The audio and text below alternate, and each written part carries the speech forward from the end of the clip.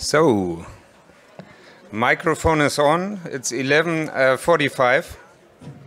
So, of course, as a German moderator, I need to be very punctual here. So we start right on the spot. Good morning, everyone. It's nice to see you here for our panel. My name is Jan Ellermann. I'm a senior specialist in Europol's data protection function. And today I'm your host here for this EDEN panel. So for those of you who haven't heard already, EDEN stands for Europol Data Protection Experts Network. So one of the takeaways of this panel here is that EDEN is not a garden, it's a network. And yeah, we are very proud to present this panel to you. Maybe a few words for you to understand what EDEN is all about. The Europol Data Protection Experts Network was founded in 2016, and ever since we have run annual conferences but also side events. So I've done the count here, and this event today is the 8th EDEN event we are organizing.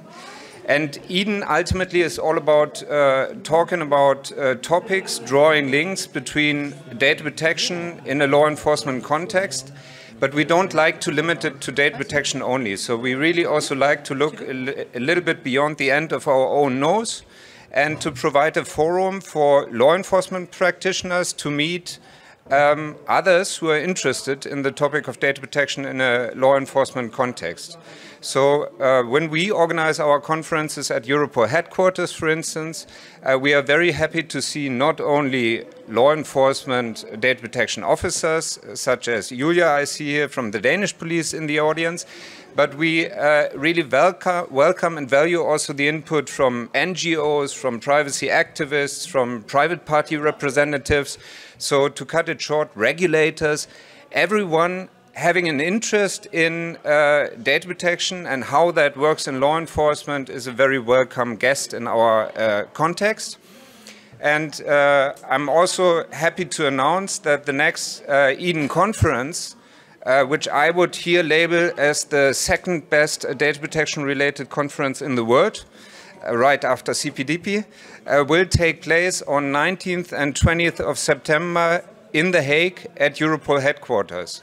So let's say if all of you who are here, I take it, are interested in data protection and law enforcement, and some of you I know have been to Europol headquarters, but if you haven't, that's your chance really to see the organization from the inside. That's your chance to talk to our analysts, to our data protection officer, to my boss, in fact, and to whomever you want to in order to ask the questions you always wanted to ask. Making the move to today's panel here, we've labeled it as "The Police Can't Stop Losing You. Fortnite Avatars Are Only the Beginning." And at EDEN we have a kind of history to always go for panel titles which have some pop cultural background, so the police title was a good starting point, definitely. We also, if you look at the beginning of our year, there was some EDPS deletion order directed towards Europol. There was an admonishment in 2020, so we felt like we might be losing some of our fans in the data protection and privacy community. So hence, it's a good occasion, let's say, to be here and to continue the debate on this important topic. The business case we brought to you here today is one which I think is really innovative, is really creative, and is really out of the box. So the people on stage, 3 out of 4 at least, have a direct link to the Fortnite avatar. Having said that, I think all of you are French, right? Isn't it? So it's the most French panel I've ever moderated in my life. So I shall say something like "Bienvenue participants," "Bienvenue chers panelists." And that's as French as it's going to get today, at least from my side. But more seriously, I'm very happy to see here on the right-hand side Véronique Bechu. So Véronique is the head of the child protection unit of the French National Police. And she's accompanied by Isabelle Debré here to my right. And Isabelle is the president of an NGO on child protection, which is called L'Enfant Bleu. Yeah. Yeah, thank you. Yeah, Good job. I mean, it's also a language exercise, this panel here for me. So, next to her, right-hand side, that's Fabrice Plazolles. He's the Chief Creative Officer of Hava Play, and that's an advertising company which played a very active role here in this context. And on the very right-hand side, that's my colleague and friend, Gregory Mounier. And Greg is running the innovation lab at Europol. So the purpose is to first show you what the famous Fortnite undercover avatar is all about. And then we can also discuss about it. And Greg is also here, let's say, to contextualize it. And if we then want to even look a bit beyond, if we want to look at things like policing the metaverse, then I think we have all the experts here on stage to do that. My last word for now is we are privileged here to be in a rather small setting. We are not on the biggest stage here, and while for a rock star that might be a disappointment, for me it's encouraging because you are all very close. So we can really have a lively debate, and I would encourage you, if you have a burning question, then by all means, please just raise your hand and also feel free to interrupt us. But normally we go for presentations, and afterwards we have a hopefully lively debate. Thank you very much for being here, and I hand over to the first speaker of the day, who's going to be Isabelle, right? Isabelle. Okay. Good morning, everybody. I'm sorry for my English. I'm going to try to speak English, but it's not very easy for me, as you, and French. You understand? Okay. L'Enfant Bleu is a non-profit association created in 1989. I've been a volunteer for 30 years, and I became president 4 years ago. Our mission is to fight against any form of child abuse, whether physical, psychological, or sexual. Our action consists in providing psychological and legal support to victims. We also speak in schools to help and raise awareness and act as a civil party in trials, which allows us to alert on institutional dysfunctions. In France, more than 50,000 children and teenagers are victims of at least one of these forms of abuse each year. A 2018 study showed that in France, one child dies every 5 days, and I can assure you that it's a conservative estimation. During the pandemic, because of the lockdown, children were stuck at home, literally jailed with their abusers. As you know, 80% of assaults are committed by a family member. Children victimized by their own parents had no way out. We were really desperate. Then our partner, Havas, came up with an idea. What about using a video game as a Trojan horse? We decided to create an avatar in the Fortnite game that could be added as a friend and which home children could chat and warn in case of danger. In less than 3 weeks, without any advertising, we had about 1,200 connections. We continue to work with Havas with different ministers and video game unions to perpetuate this first experience. I will now let Fabrice from Havas Play take over and explain this in more detail. Thank you. Hello, everyone. So, as Isabelle said, it all started at the beginning of the pandemic, and we saw a tweet from Adrien Taquet. Adrien Taquet is the former Secretary of State dedicated to the children protection in France. And I don't know if you can read the tweet, but he explains that in time of lockdown, the risk of child abuse is at home increases, and the opportunities to spot are decreasing because children don't go to school or to sports club, and so it's complicated for them to say, "Oh, I'm an abused children," or to speak with adults. So we saw that at the agency, and we thought about how can we help these children. We spotted two opportunities. These figures are from CEL. CEL is a syndicate of video games in France. 96% of children between 10 and 17 years old are playing video games. Occasionally, not every day, but they are playing. So all these young people, all these children play video games.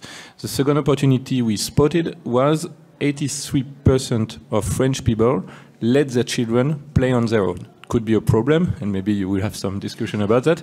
But for us, it was an opportunity because when children play, they are alone, and they have not their parents behind their shoulder looking at what they are doing. So we have an audience, a lot of children are playing, and they are playing alone. So if we want to help them and to create some discussion with the children, it was a big opportunity. And so we had the idea, and we said, okay, there are some associations, and Ensemble is one of the major associations of children protection in France. What if we brought those who help children to where the children are and can speak freely? And so we went into Fortnite, because Fortnite is one of the major video games played by these children.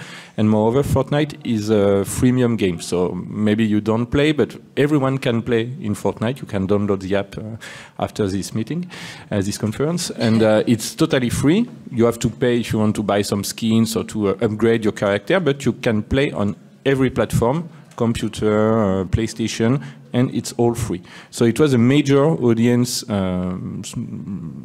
place to speak to the children. And we present to you Undercover Avatar. Undercover Avatar, it was this character you can see on the right, whose aim to protect children. We have a small video explaining all the operation, and after I can explain you what you didn't see in the video. Cases of suspected child abuse cannot remain silent. A child is abused or neglected every 36 seconds. Children are suffering in silence. Abused children are unvoiced. They remain silent.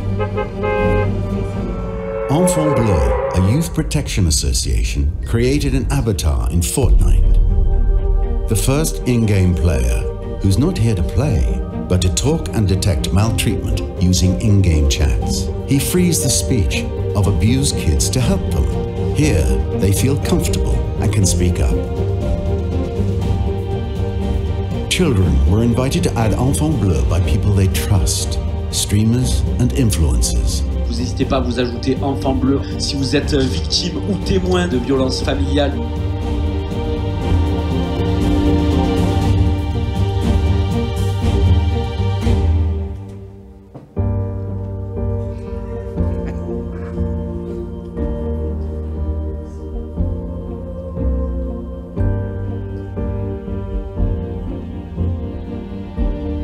Nous allons mettre en place une petite task force avec policiers, gendarmes, les associations et moi-même. It allows us to confirm the need for police officers to be present on online video games. European countries have been extremely interested in this project, and some would like to put it in place in their countries.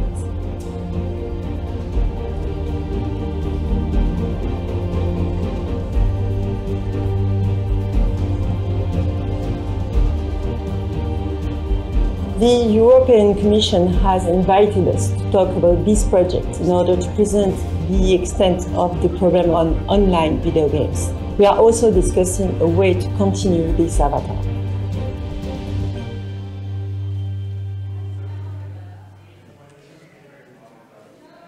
So you saw Véronique in the video and on stage 2 times.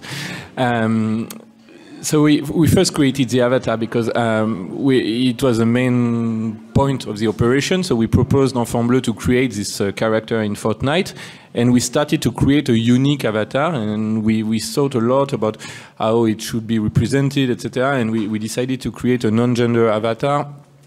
Blue because the association is l'Enfant Bleu, and it was quite difficult because in Fortnite there are a lot of skins that could be frightening with weapons or some terrifying things, so we wanted to have a character peaceful, and so we decided to go with the skin of an angel because we had to wait the correct skin on the Fortnite store because every day we were like that, okay, not for today, and we finally had this character, and we created the character, and we had a media or audience strategy driven towards children because it was very, very important to avoid parents to be aware of this character. So we had to keep it secret from parents, and we decided to partner with some esports team in France and with some KOL in France too, and we only partnered with KOL and esports team which audience was under 18 because we had some figures about that, and we didn't want a big major influencer followed also by parents because it could be dangerous for the children. We also, it's a little bit far from you, I think, but we also thought with the police and the justice in France, we also build like a way to protect children from people who could create another Enfant Bleu, another character in Fortnite, because it was a risk. We could have someone creating another character like Enfant_Blue, for example. So we registered all the declination possible of Enfant Bleu on Fortnite. So we have now, I don't know, 100 accounts on Fortnite. Enfant_Bleu, Enfant_Bleu, etc., etc. And we explain to all the children, you can recognize him, he looks like that. He has a special emote, it's a dance character do on Fortnite. He wears a bag and he has this specific skin. Influencer, as I told already, played a real key role for sharing because they shared on Instagram, on Twitch during streaming, etc. But they never let the content online. It was only 1 hour, 2 hours, and then they deleted the content and they did another one on the next day to avoid parents to see this content too. And finally, it was a really game changer operation because we had 1,200 children that get in touch with us, and we played 30 days non-stop, and we had more than 50 volunteers that was involved in the project. It could be a psychologist in the association, it could be people from the agency who played too, people from the police, and it was a really, really massive and team spirit activation. So it was a huge history and something very, very strong for the agency and for the association, and also for the French police. Finally, we revealed our character because it was not scheduled to continue this character. It's not possible. It's too many work, and it's not possible to have this character online for years and years, so it was just like a test, a way to express and to say, okay, there is an audience, children can get in touch with an association and they can say their problems in game. And finally, we explained to the world what we did, and the avatar became the causes spokesperson, and we even had some PR issue in Vogue in Japan, so it was a real worldwide operation. It was not only French. We were lucky and we were interviewed by Vogue in Japan, so it was something borderless, and it's very important because all over the world, it could help some children. Véronique, up to you. Hello, everyone. So I'm really pleased to be in front of you to talk about this avatar because it was a huge step for law enforcement. First of all, for French law enforcement, because we were involved very closely with the association and Havas. First of all, we knew before lockdown that video games were a new way for pedocriminals to groom children. So we had a lot of cases, a lot of reports from all over the world that children are groomed on video games, on gaming. So we had an increase of reports about 3,000% just before the lockdown of reports. So we wanted to find a way to have a step for police officers in gaming. And when L'Enfant Bleu called me to be part of the project, I said yes, immediately, because I was so impressed by the idea, and I was looking for this kind of initiative since a long time. So I said, okay, let's do it. So for law enforcement, our job in this project was to help to know how to be in contact with children, how to ask them what happens without subjection in the questions. Because the way to interview children victims of sexual assault or physical assault is a very specific interviewing. So we were here to help of how to get clues to be able for prosecutors to go forward and open an investigation. And then after this one shot, after this test, and we saw that 1,200 children contacted the Avatar, we knew that there is something to do with the gaming.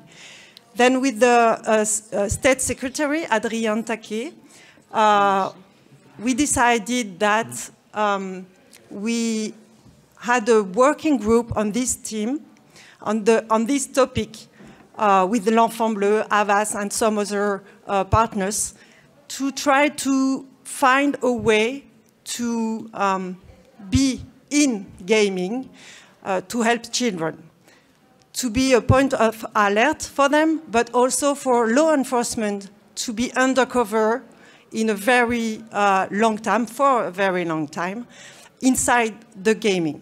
So we had this new mission since almost 1 year now. And we tried to find a way to go forward the issues, first of all, in data protection, for example, that because it is an issue for this kind of project. And then we had the honor to be awarded by the first European Innovation Award. That was a very, very a great honor for three of us, for the association, but also for the private company and for law enforcement, because that was the recognition of the involvement for children during the lockdown in an initiative, very good initiative way.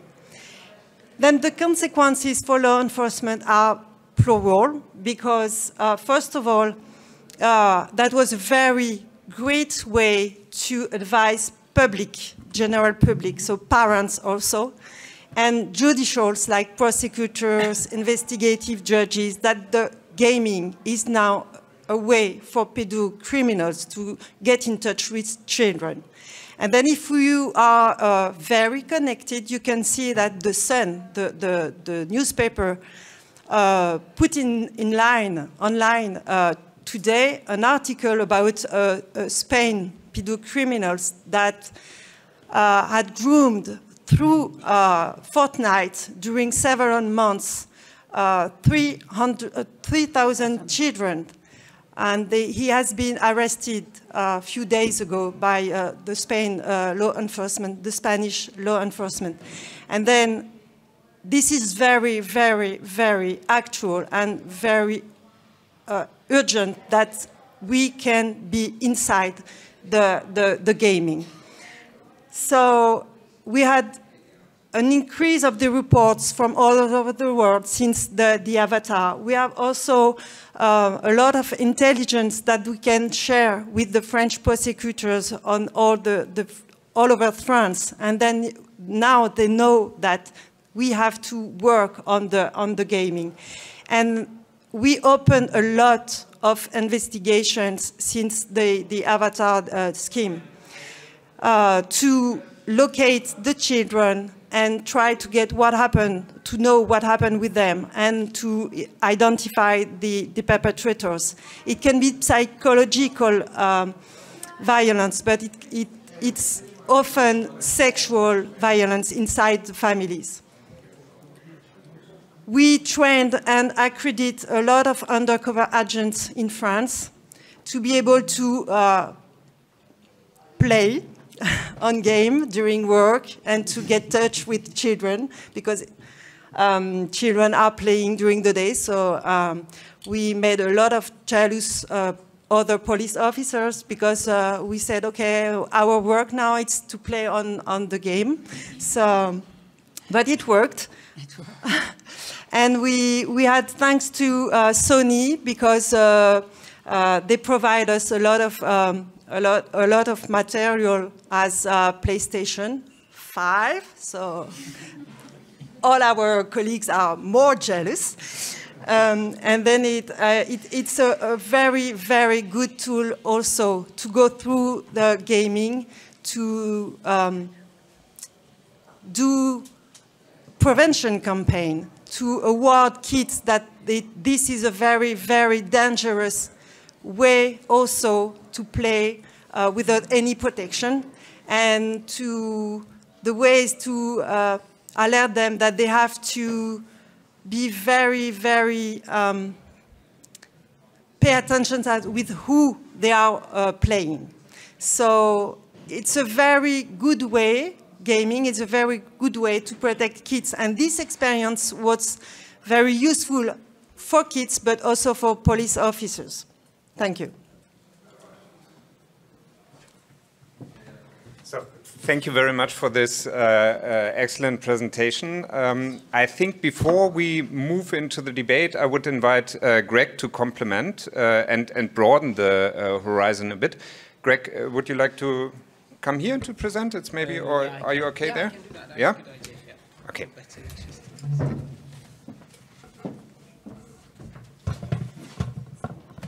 Thank you very much, Jan. Can you put, yeah, you have it. Excellent. So, good morning, everyone. My name is Gregory Mounier. I'm working with Jan at the European law enforcement agency called Europol. In my job, I am leading the Europol Innovation Lab. So what is the Europol Innovation Lab? This is a new entity. It's a team of many different, it's a multidisciplinary team. We've got engineers, we've got coders, developers, testers, also project managers, lawyers, political scientists. And we're trying to promote innovations in the field of internal security for the European law enforcement community, make sure that they make the most of new technologies in their investigations, and also find synergies. There's no point in every member state building their own AI tools to do automatic translations. We can do it in one country and then maybe share tools and codes together so that we are more efficient, really trying to raise the level of the efficiency of the police. Another aspect of the Innovation Lab is also to look ahead, try to anticipate the impact of new technologies on policing and on crime. And this is something that I'm going to talk about. I'm going to talk about one of the newest field of research that the Observatory is looking into, and this is policing the metaverse. So it's really complementary to what my colleagues have just explained. Actually, I'm very happy to learn that there are new opportunities to continue to develop this project.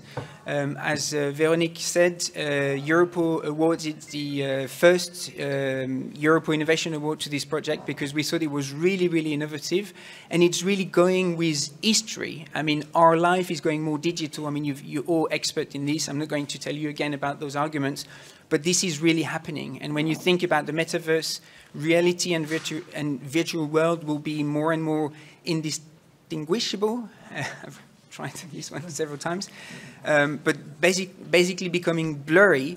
And I think it's really, really important that policing practices are also evolving with our digital environments and with our new way of life, basically.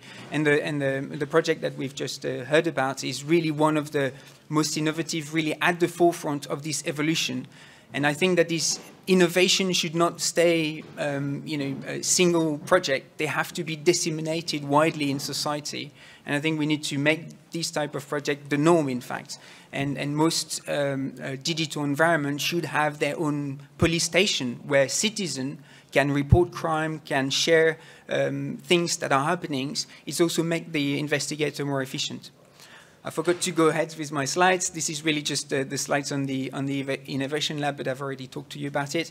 One of the latest reports that we've done at the lab was to look into deepfake.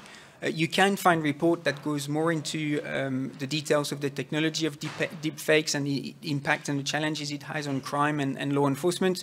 But this is really a report drafted by law enforcement for law enforcement that we made public as well. It gives you a nice state of play of the different deepfake identification technologies and how criminals are using them and where the trends is going.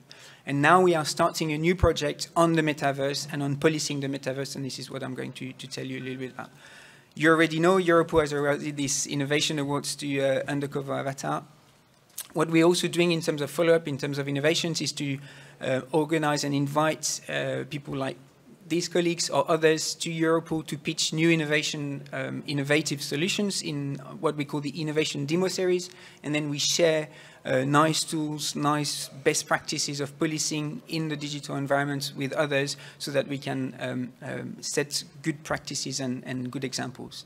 This is just a quick screenshot of a series we had on digital crime scene. So this is a software that the French Gendarmerie has developed where you can scan a crime scene and then you can annotate it using virtual reality. It's not completely new, but this is really a software for law enforcement. And again, it is made available through the Innovation Lab to other national police forces.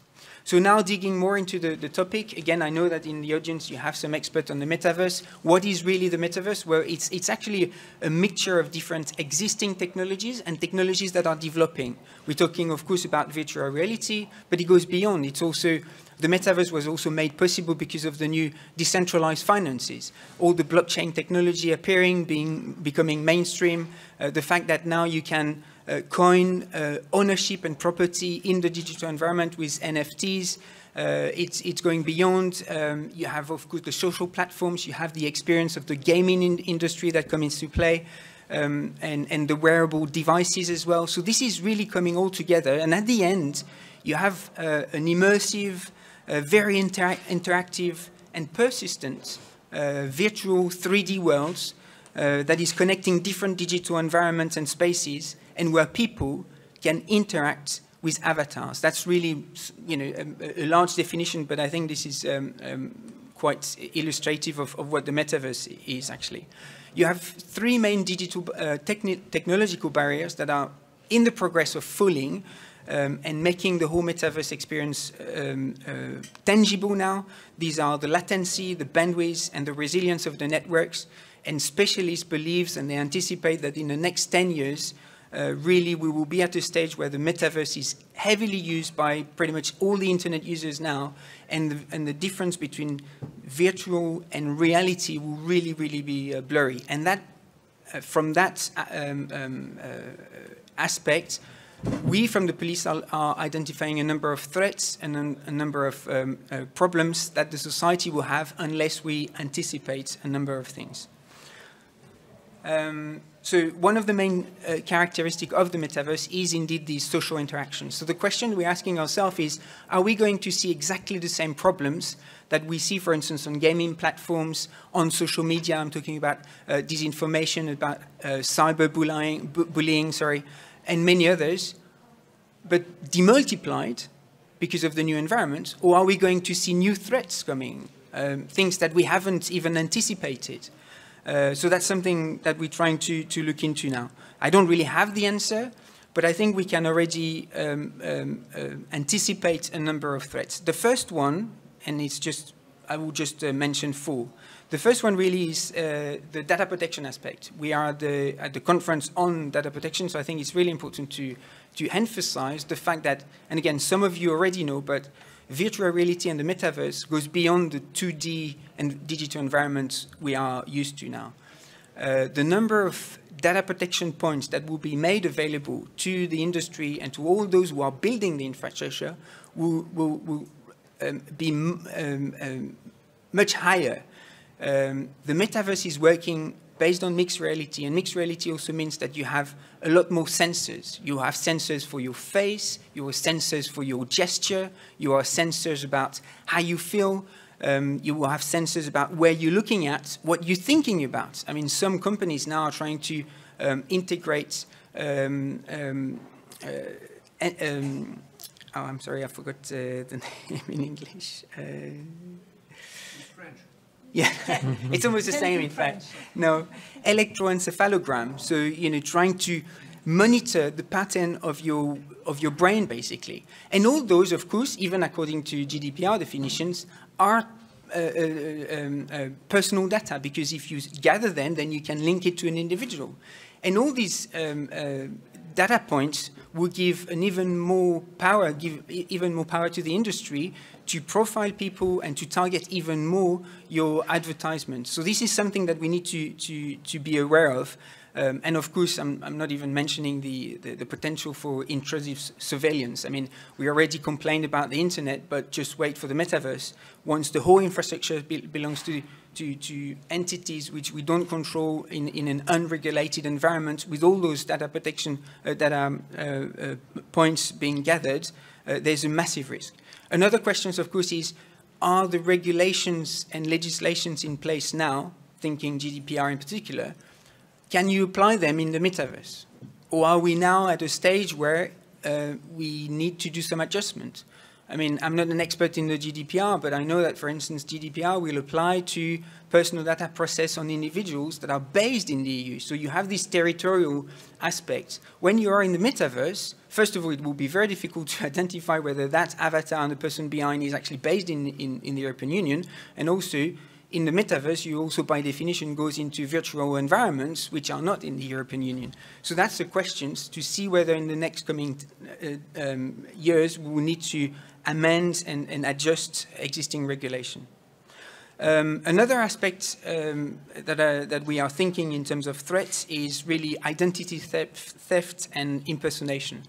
We all talk about deepfake and how technology is evolving really quite quickly with AI.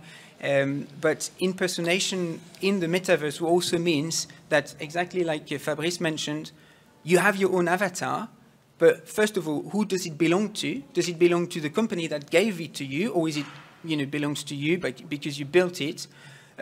If somebody impersonates you and creates the same avatar, who do you turn to? And if that person who has your own avatar goes and do digital crime, you know, then you have a bit of an issue as well. So I think it's important to keep this in mind, and we would need to anticipate this type of situation. Another aspect, of course, is the fact that with NFT on the metaverse, you have property coins and you can own things in the digital environment. But how do you protect it? That's also an issue. Who do you turn to if somebody just steal your space on the sandbox, for instance, that you paid several millions? Well, I suppose if you paid several millions, you're quite safe. But if you have your own space and somebody take it from you, then you don't know. The same goes with financial crime. Already with Second Life in the 2000s, a number of police organizations, in particular the UK National Crime Agency, had opened a number of investigations in terms of money laundering. So Second Life was used to launder money. And so now that you have the blockchain technology working so well on all the cryptocurrencies, then we believe that metaverse will definitely be a place where money laundering and other financial transactions will take place and we'll need to monitor. Another aspect is, and that's the third threat that we are in the process of identifying, is disinformation and the threat to democratic values. We all complained about social media and the impact it had on disinformation. But then if you think in terms of political destabilization, if the US elections were played on Facebook in 2008, on Twitter in 2016 and 20, then could the metaverse be the place where you get elected in 2028, for instance? And then if you think in terms of extremism, online radicalizations, on the metaverse, you can really experiment because you are immersed in a digital environment, and you can also be transported for instance, in a war zone. So if you're a young individual looking for models, and then you get in contact with radicals, and then they take you to a war zone to really experiment the suffering of victims and everything, I think that the potential for radicalizations will again be demultiplied on the metaverse. So that's also something we need to take into consideration.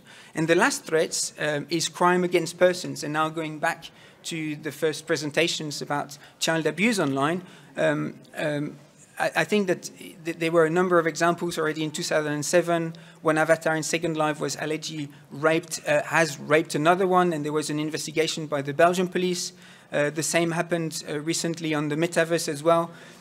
So these are also things that we need to take into consideration. Are we in a place now with the police? Can we provide the public service of safety to our citizens in digital environments, and this digital environment will grow ahead?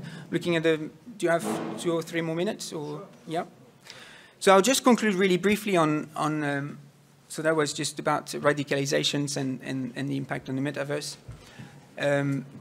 I just want to quickly say a few things about what we're trying to do. We're only really at the beginning of how the police is moving ahead.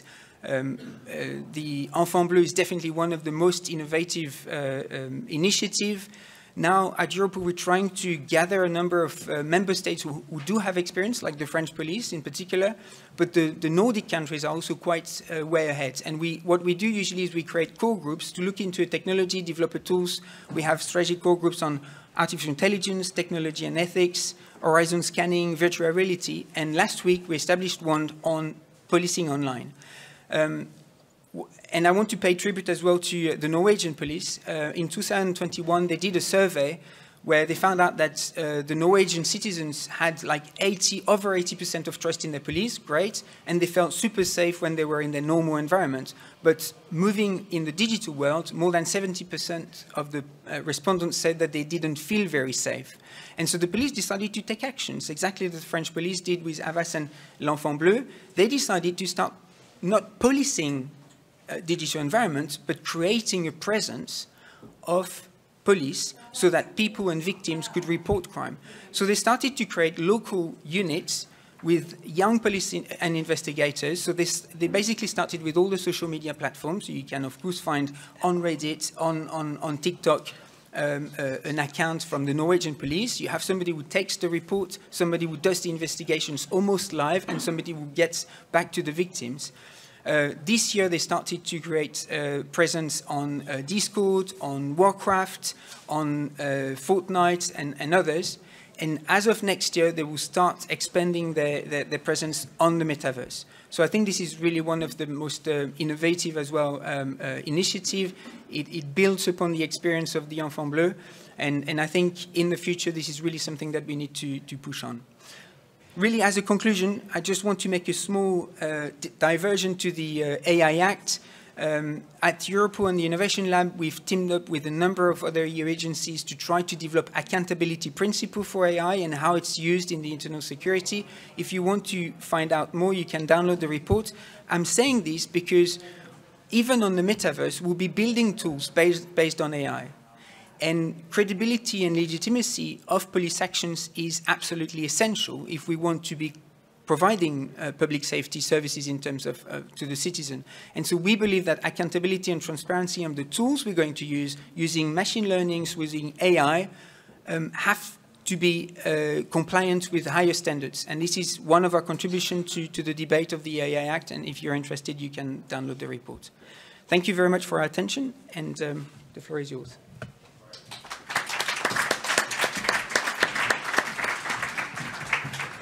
So first of all, a big thank you to all the presenters for very good presentations, I believe. So I've already learned a lot. We were learning about some shocking facts. You said every 5 days there's one child killed. That is what your statistics say. You told us more, even 80% are victimized at home. This is, of course, very worrying, in particular in COVID times.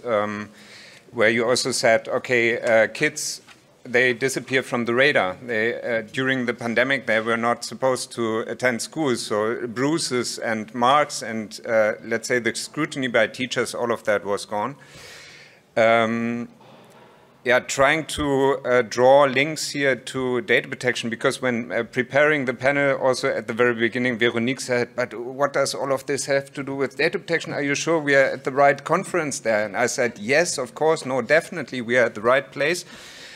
Because, I mean, you spoke about grooming, we have a business case here, or this is all linked to minors being online, exposing themselves, their personal data on social media, but also in games. So these things are interlinked.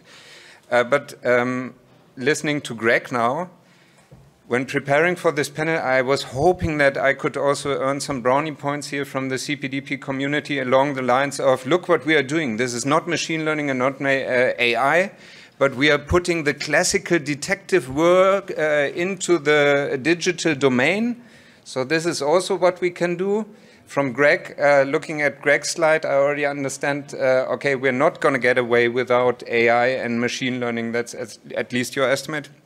So before opening the floor to the audience, maybe to Véronique, like that was a huge success, I understand.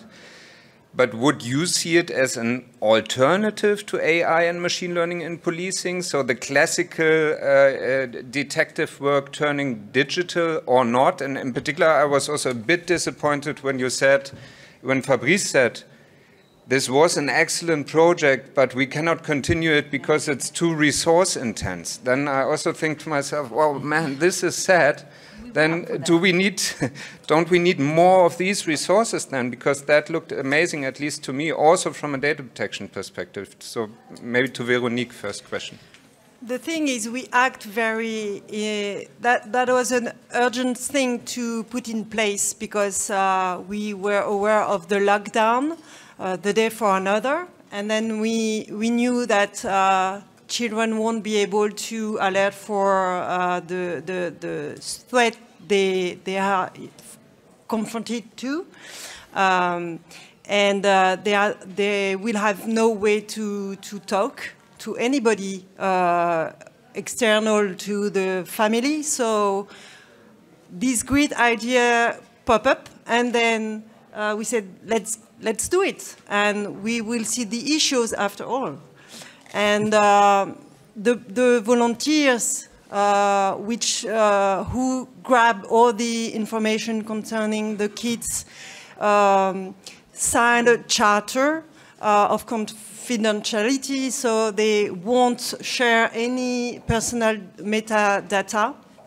And then if we had clues through the interview by the volunteers to identify the kids and the location, everything was immediately sent to the prosecutor, so he had in his hand all the personal metadata. So that's one of the issues that we have to work on our expert group right now, because that's first, we had not enough volunteer, and we couldn't ask them to work 27 hours a day during 7 a day a week for a long time. So we had to stop the avatar, the existence of the avatar. But we had also this issue about how to collect and store the personal data protection metadata. So yeah, we have to work on that, clearly. But our work as law enforcement was just police officer investigative work, finally. All the other things through this project as a digital machine and AI and everything, we won't have to deal with that during the existence of the project. Now we have to think about it. Thanks a lot, Véronique. Also, yeah, I look at the floor and to the audience. There are already a lot of raised hands, which is great. I'm starting in the front here with Julia.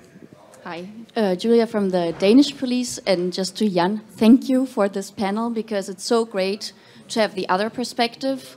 the very real threats that police actually try to face, the very real victims that we actually try to protect, and that data protection, of course, is one fundamental right that needs to be balanced with other fundamental rights, for example, the right to physical integrity and not to be harmed. So I think that's so important, just that we don't forget this. I have 2 questions with regards to your project, and that one thing, and I think it's very short. You said that there was 10 legislative proposals with regards to the project, so I wanted to ask whether you needed to have a national legislation to start the project, to have the avatar, and then another project, whether you said it was all quite spontaneously, and the Danish police, we have also just launched our own online patrol, like the Kripos in Norway. And here we already have a lot of the more technical data protection questions, like, is the company in the US, do we have to have a joint data a processor agreement, and how closely were you working together with your DPO and the data protection department in setting up the project? Yeah, that would be something that I would be interested in to hear a little bit more. Yeah, I think we're going to collect some questions before we go back to the answers. So please just, yeah. It would be nice if you could briefly introduce yourselves, that we also understand your background a bit. Thank you. Hi, thank you to all the panelists for this interesting presentation. My name is Saba, I'm from Leiden University. And I do have a question regarding the actual procedure that you took. Do you think that it was an obstacle in front of you that Fortnite at least has an age verification? That I think those children that are under 13, they can't do it without parental consent. I'm not actually sure how it works in Fortnite. And also, I have a question which my colleague also has. Thank you, Saba. My name is Haroon. I'm also with Leiden University. You mentioned briefly this instance of the project was deemed too resource intensive, so it was, for lack of a better word, it was retired. Have there been any discussions to partner with the game developers themselves, so Epic, for example, about making this a permanent feature and then employing moderators and staff? And then, as an addendum to that, Fortnite is known to have a very open world sandbox type of gameplay. So have there been any discussions about expanding into other universes like the Minecraft universe? Because Minecraft does have a history of being used for unconventional purposes, such as the uncensored library. Thank you. I think, yeah, for now we play it back to the panel and then we go back to the audience. So please, guys, whoever would like to respond. Okay, I will answer concerning the legislation. Actually, in France, we don't have to. This project could be done without any specific legislation. The thing is, if we are undercover agent, we have to respect some legislation, and in this way, it has been a big issue for us to adapt the way we work. The way we work on, for example, the darknet, the platform, the forum, and the chats, and in gaming, because as it's very precise, but as undercover agents in France, we can only go through electronic communications. We can't do physical undercover. It's not my job. We have other special agents to do so. And in gaming, you have to communicate by the voice. And for France, this communication is physical communication. So what is the efficiency of doing an undercover agent in gaming if we can't talk with the guy who is, we profile him as a pedocriminal, because as a undercover agent, I'm a kid. So I have to communicate, and then I have also to have my voice, not this one, another one as a teenager. So it's quite difficult. After we can rule these issues, we can go and work on gaming without any problems. Trying to remember all the questions. Regarding your question about the 10 legislative proposals, we are trying to discuss and to make changes to express gaming is a space that can help children. So that's the proposal we are working on it with the French government. For example, one of the proposals is why could we create like a splash screen before each video game in Europe, explaining like, I don't know the name in English, but when you're epileptic, you have always, when you enter a video game, you have to be careful, don't stay too long in the screen, etc. Maybe we could have something explaining, okay, if you're witness of, if you're victim of abuse, just call a European number or just go to this website, not for the association, but like something supported by the French government or by the Europe. So that was for your question.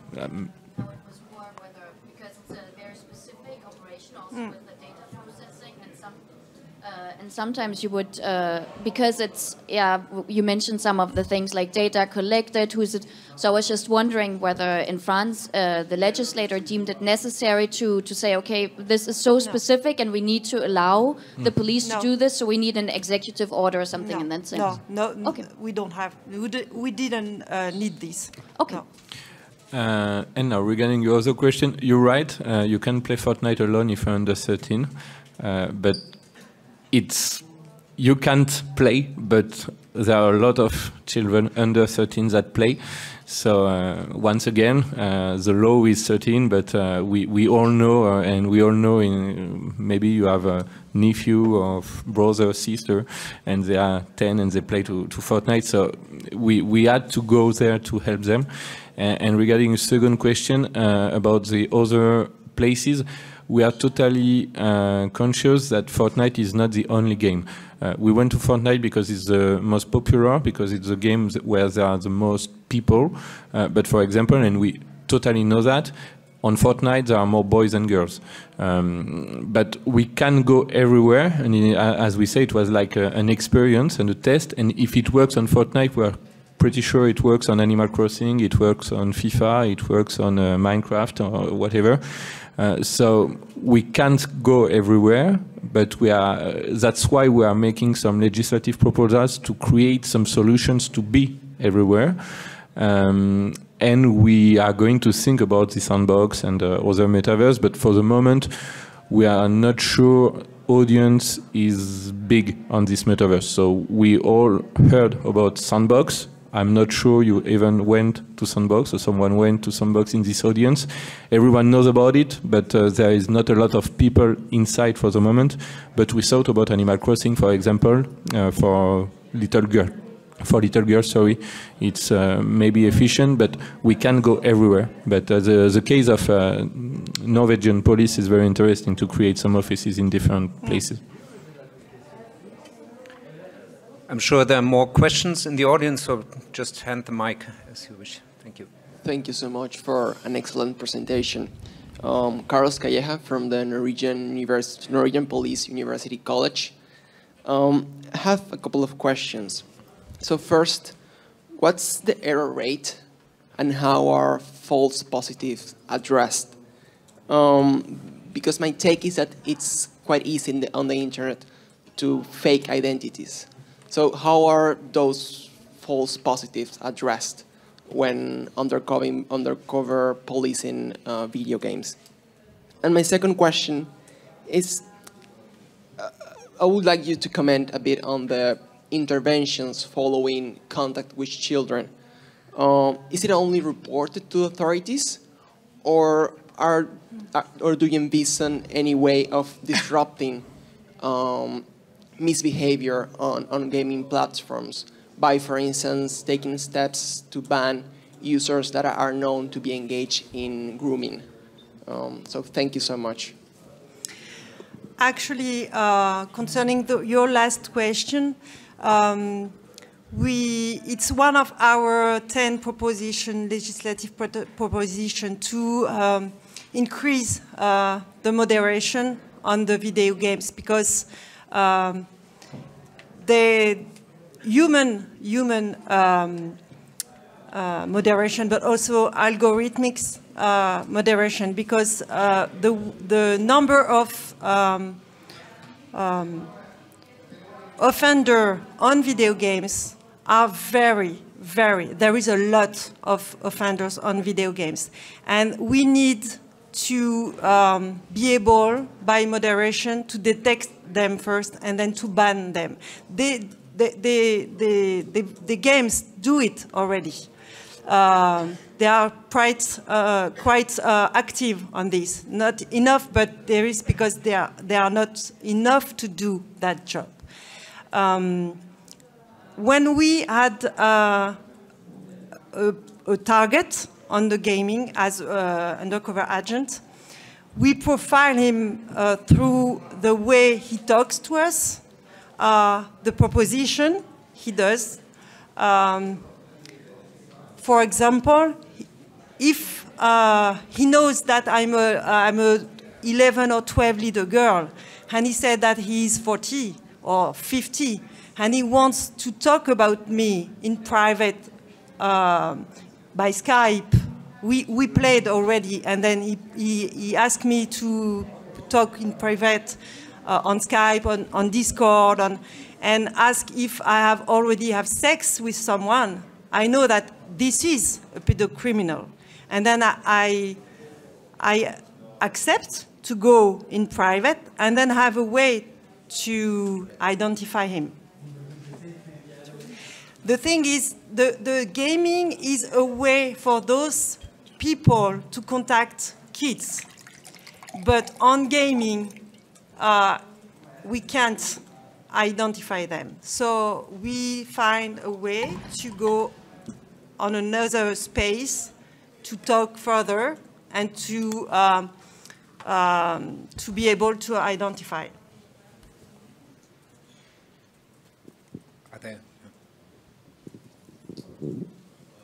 Hi, thank you for everything.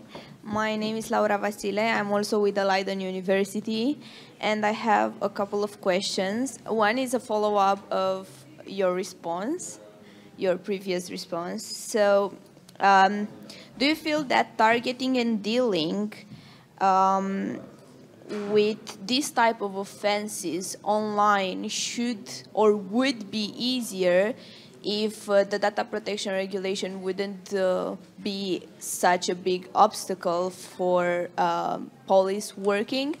And secondly, you were talking about something that we already have studied a bit in the Netherlands through Sweetie, because this is what they did. But their main issue was the fact that manipulating and investigating was the main obstacle in this. How do you feel that the law could further or probably in the future deal with it? What should we change about it? Thank you. I think data protection is good. I mean, as human, I want to be protected when I'm on the metaverse or whatever. I need to be protected. But in some case, very, very with safeguard, we should be able to take off this protection, because the final thing that we want to protect is, for my case, it's children. Then children and the safeguard of children is over everything else. But it's my law enforcement specialist on fight against child sexual abuse that talks right now. But I mean, it can be found a balance between those two objectives.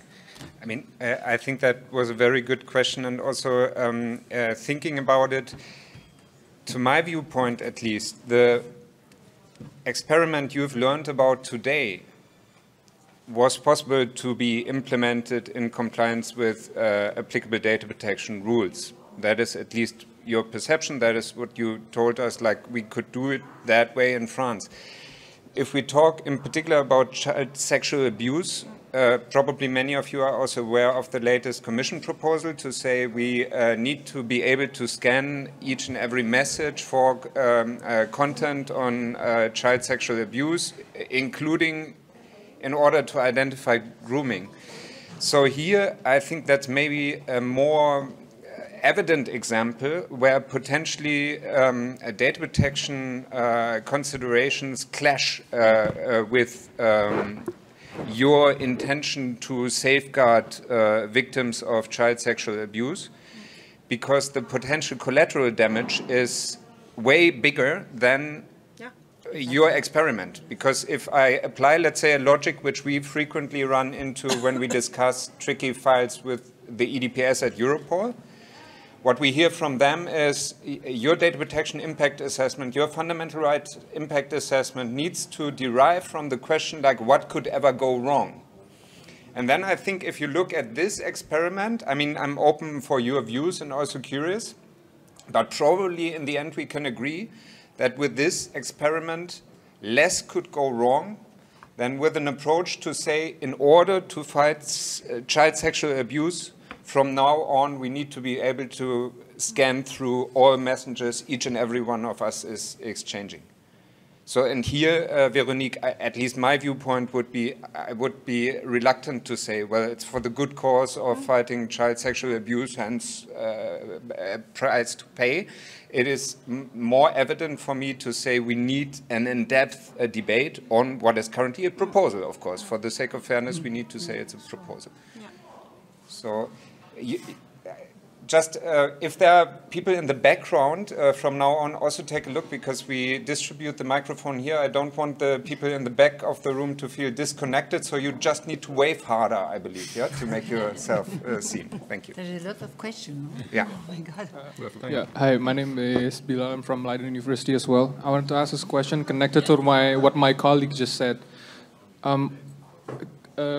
Instead of expanding the scope of what L'Enfant Bleu did to other platforms, were there ever any thoughts of changing the human aspect? You said it is too much of a work because too many resources, but were there ever any thoughts of changing the human aspect to maybe using AI? Because the capabilities of what AI ever could do to substitute what the, what humans do, but I know conversation is a very important aspect when you talk to a child. But do you think it's feasible if you change the human aspect to AI? It's a really good question. Yes, the fact it's a psychologue that talks directly to children is very important to get the message of the children. But I'm sure, maybe not today, but with AI, and you have a lot of conferences about AI today and machine learning, etc. I'm pretty sure we could develop something that could help the children. When we set up this operation, we did it without, and I forgot to answer the other question, but we did it without dealing with Epic Games, and we did it on our way, like a hacker way. But we just entered the game and created our character. It's a very simple operation. We just had to create an account, a character, and speak with children. When we explain like that, it's easy, and that's why we succeed in setting up the operation in some days. If we want to create something more automatic, it needs time. We need time. We need some big partnerships with games editors, with Epic, with Nintendo, with Sony. We hope they would love to. When we did this operation, we received an email from the juridic department from Epic Games, and they told us we didn't have the right to use the font of Fortnite. That was the only comment we had from Epic. That's why we use the font of Fortnite now in our presentation. But it was the only comment of Epic Games. So I'm not sure for the moment, they are very concerned about the operation. So we need to prove them that they have to play a role in this subject, and they have to help the associations, they have to help governments, and step by step it's getting better, but it's important for them because by creating these things, they will make their games safer and safer, and it's good for their business. So we need to convince, and we need to explain what we did, and what we did hacking the game. And maybe in 5 years, in 2 years, 3 years, I don't know, maybe we could succeed in creating something more automatic, and with AI, it could be interesting, and it could be a way to develop what we did, just 10 people in an office in Paris, and to make it worldwide. You have to be careful with the parents. Jan, just I think there's an opportunity for this actually to force the hand a little bit with the new proposal of the Commission on child abuse, and you could argue that maybe the legislator would say that, yeah, in every platforms, online gaming platforms that are accessible to kids, you need to have a way of reporting abuse and so on, using AI or other different, but having a legal base for that. And I think this proposal is probably a good opportunity. So if there are any legislators among the audience. We would love to have, we thought about that, and when we thought about how we could improve that and create something more stronger, we thought about creating a help button, emergency button, emergency thing in each game, each video game, and just you click on the button and you get in touch with an association or with police or whatever, but just creating like this emergency button in every game. It's not so complicated, it could be done, but I'm pretty sure, and I'm not from police or justice, and I'm just a citizen, but I'm pretty sure it will only function, it will only work if we go by the law, because I don't imagine Sony or Nintendo or all the editors saying, okay, we are going to do that, and we have to force a little bit the way. You have to be careful with the parents too, because if the parents say that, they can forbid them, they can say to the children, no way, no more video game. So we have to be careful with that too, because the parents sometimes they are not agree with that. So this test was very good because nobody knows, no advertising, nothing. So we really have to be careful, because if the parents know that, what's happened? So for once, we find ourselves in a situation where we say the parents should know and the kids should be online out there alone. So that's also an interesting It's very complicated. Yeah. It's very, very complicated, because especially when there is no school. Because if you have school, it's okay, because the children goes to see a teacher, and the teacher call police or association. But when it's locked down, that was very difficult. So now we have to work with the government, with all the ministers, video game, but it's so difficult. I think we are going to do a lot of things, but step by step, because of the law, because of the parents, because of everything. I've just been presented the 5 minutes sign already, and I'm afraid that this was 4 minutes ago. So it's time to wrap up. But I also saw still that there are a number of questions still. I saw you raising your hand for very long. And I apologize. But let's do it as follows. I think all of us are still here, so we will be available to address any questions we couldn't answer now on stage for you bilaterally then. Many of us, I hope, will also stay still a bit longer. But for now, I would like to thank in particular all panelists, but also all of you who actively contributed to the debate for this nice experience. I hope you have enjoyed it. I very much hope that I see at least some of you on 19th and 20th of September in The Hague at Europol headquarters for the Eden conference, and enjoy the rest of CPDP. Thank you very much for being here. Thank you.